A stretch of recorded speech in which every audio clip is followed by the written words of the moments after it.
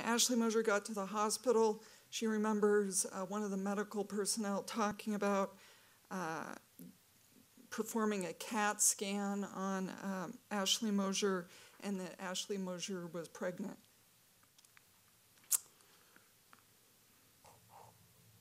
All right, I do think that's a hearsay statement. I don't have a good answer for that at the moment. Judge, if the court would permit, I'll try to think of something overnight, and I know the court's going to think about this too, but I think it's hearsay. At the hospital, Ashley Moser asking her mother about the status of Veronica, and the mother telling Ashley that they were taking care of Veronica, and that Ashley finally found out on Sunday that Veronica had died. Hearsay 401, 403. Well, I think that is the reality of the situation, and I think it goes to try to assuage the angst that she's going through in the hospital. And Judge, you'll remember this was the objection where the mom, I think, is coming to see Ashley and saying, hey, they're taking care of Veronica. I think that is likely also hearsay. So you agree that that's hearsay? I think it's hearsay. Ashley being told at the hospital that she lost her unborn baby. I think that the issue, though, of her finding out on Sunday, being told that her daughter died, Judge, I do think that's relevant. I mean, she finds out at some point that her daughter is dead.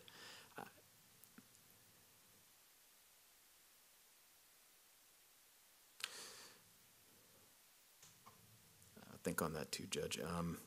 The fact that she lost her unborn baby, this is no different, Your Honor, than being told your bone was broken or the bullet perforated your liver. These people that have testified to these injuries don't know it because they've seen it. They know it because they've been told it by doctors, and they've lived with the consequences. And here, to not permit her the opportunity to describe her injury, an injury, significant injury of the loss of this unborn baby that she just had confirmed was alive earlier that day, would put her in a far different position than all the other victims who've been allowed to testify about their injuries.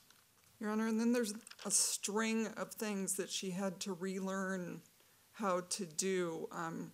I can give those to the court one by one or in a group. It's up to the court. Examples are how to use a spoon, how to transfer from the wheelchair to the bed, how to learn how to sit because her balance was bad, how to learn how to do quad coughs to get fluid out of her lungs and throat. I think they had her do something in a standing frame to keep her bones strong. She had to learn how to make a sandwich. She did physical therapy 3 to 4 times a week at Craig and no longer does the physical therapy. Accommodations that have had to been, that they've done to enable her to use the restroom, bathe, dress herself. She's fallen a few times since then. She's had subsequent infections. She was at Craig Rehab Hospital from August 12th to December 13th.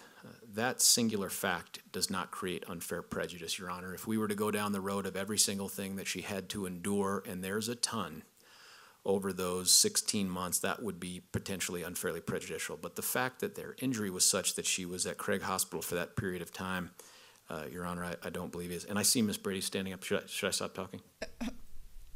He just said from August 12th to December 13th. I just wanted to make sure that the record was clear. It's from August of 2012 to December of 2013. That's how I understood. And thank you, Ms. Brady. If I misstated that, thank you for clearing that up. The ongoing infections, her falling, the funeral information, while I think that is relevant, Your Honor, incredibly relevant under 401, I do also think that there is a legitimate 403 argument to those aspects of this. And the last thing I have is showing her a photograph of her daughter and asking if she ever saw her alive again after the movie. Judge, honestly, with all the respect in the world due to Miss Brady, it is inexplicable to me that we could go through the testimony of this mother and not show her a picture of her daughter, and not only have her identify that daughter, but at some point during this discuss with her the death of her daughter and whether she's seen her again. And I don't know that I would use those words, Judge, but certainly the picture, showing her the picture, has to be something that we allow. That can't be unfairly prejudicial. Okay, thank you. All right, I'm gonna think about these things. Ms. Brady, I'm sorry, did you wanna add something? Why don't you go to the microphone? About the picture, Your Honor, I would just ask, what is the relevance of that? I mean, I think the point of that is so Ashley will start crying, as would any mother.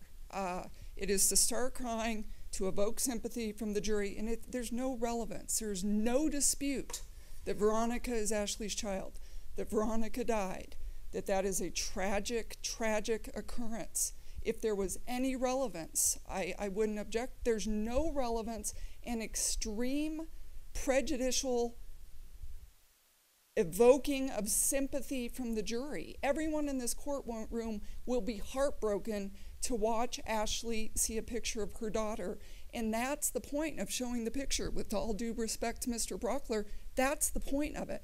It's not because anyone in here doubts that Veronica is Ashley's daughter, that Veronica died, that is heartbreaking.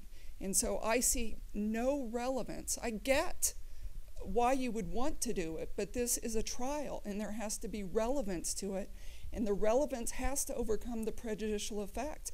And I think this is an easy decision, that the prejudice of that way outweighs the relevance. So that's my last comment. All right, so both parties believe it's an easy decision, but both parties come out different ways.